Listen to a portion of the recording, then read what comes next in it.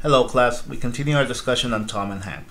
So, I had cleaned up some of the work and we have the opportunity cost table, right? And we have decided that Tom has comparative advantage in fishing because 3/4 is greater than 2, and Hank has comparative advantage in getting coconuts because 1/2 is less than 4/3. So, the next logical step is deciding that we're going to specialize. Specialization means that you're going to focus on one type of production. So instead of fishing and getting coconuts, now you're just going to fish or you're just going to get coconuts. You're just specializing. Similarly, it's what students do when they get to college, right? They decide what they're better at, and so they major in that subject. Later on, once they finish their degrees, they're going to be able to trade with their services using the specialization that they chose, right? So we have the very foundations of trade here, right? Where you specialize so that you can trade. So, very simple conclusion. We have Tom specializing in fishing and Hank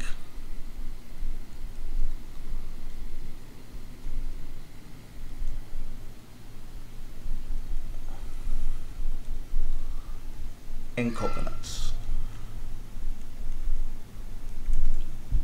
So simple. And now Tom has all the fish, Hank has all the coconuts, and now they can trade. So the only question that is left is how much are they going to trade, right? So what do we mean by this? It's very simple. Since Tom has all the fish, he's going to require coconuts, right?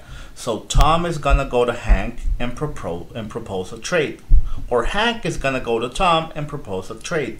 Now the only thing that they have to agree on is the terms of trade. Okay, and for this we have to think of ratios. For example, Tom might say, I'll give you one fish, right? One fish for 3 coconuts. Now I want you to think about this trade. Is this a good trade? Tom wants 3 coconuts so that he can give Hank 1 fish. The answer is no, this is not a good trade. And for that, we have to look at the numbers, right? So remember that Hank is the one that has the coconuts. So we have to look at this number, the 2. The proposed trade was 1 fish for 3 coconuts. Now obviously Hank will not accept this because Hank will reason that instead of paying 3 coconuts for 1 fish, Hank is better off fishing himself. Why? Because it only costs him 2 coconuts to produce 1 fish. Why would he pay a higher price than what it costs him to produce that good? Right? Similarly, right, we can look at the other side of the trade. Right?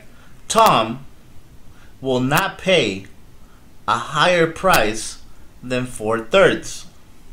Right? So this is where we have to focus on determining what the terms of trade is. Right? So if you compare them side to side, all you have to look for is numbers that land, for example, between 3/4 and 2 and 4/3 and 1/2.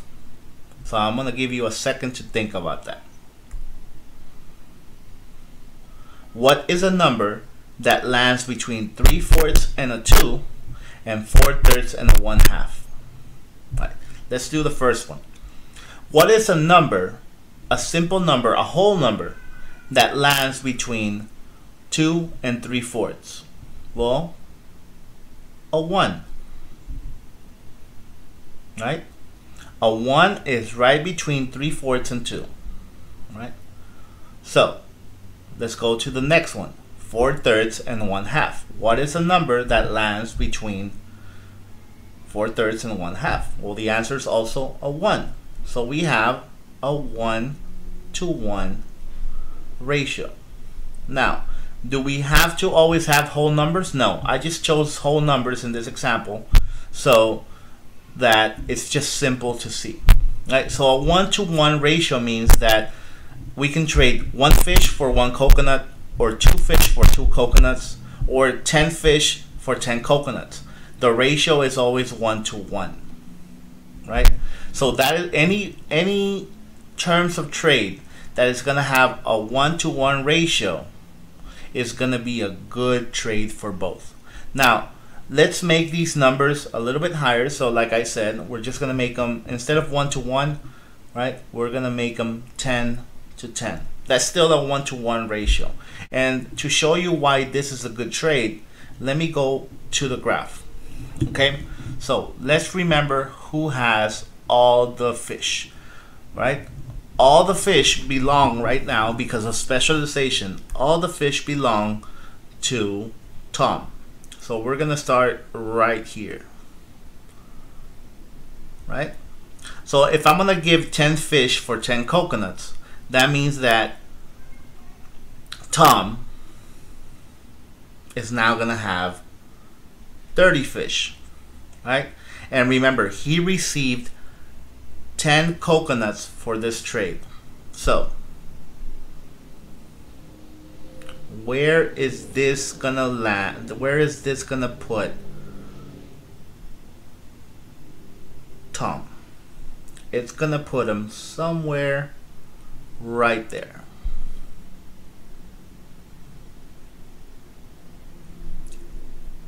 This is Tom, right? Because now Tom has 30 fish and 10 coconuts, right?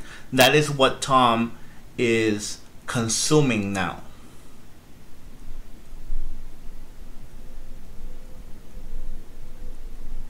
Not production, right? Now we're consuming because now we're trading. Now, let's do a similar analysis for Hank. Let's remember that Hank started here because Hank has all the coconuts. He has 20 coconuts and no fish. So let's look at the trade. 10 for 10. So Hank is going to move to 10, right? Because he's giving up 10 coconuts. And he's going to receive 10 fish, right? So where does that put him?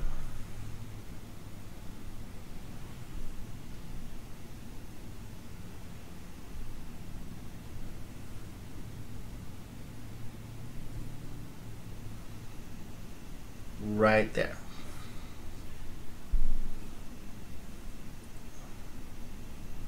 So this is Hank consumption now.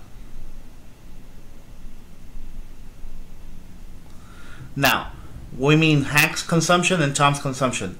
This is only after they do a trade, right?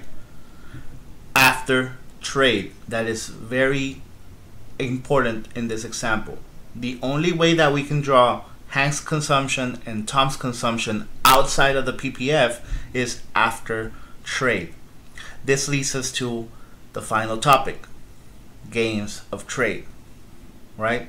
Before trade, Hank could only produce anything that was in this blue line, right? Hank could have picked any point on that blue line, and the same thing goes for Tom, right? Tom could have picked any point for consumption on this green line. But notice what happens after trade. That both of them are gonna be able to consume outside their PPF, right? Not produce, they're gonna be able to consume. So think about reality. Think about the real world, right? We can go to any supermarket and find Asian foods, Mexican foods, foods from Europe, foods from Africa, foods from anywhere in the world, right? If you have a good enough supermarket, right? We don't produce those things here in the United States, but we can consume them. So this is the idea of gains from trade. Now, you can also think about it numerically, right? There's going to be a numerical increase in the consumption, right, that we can do compared to our PPFs, right? So that is it for comparative advantage and trade. You can take these same ideas and think about them as they apply not only for individuals, for countries.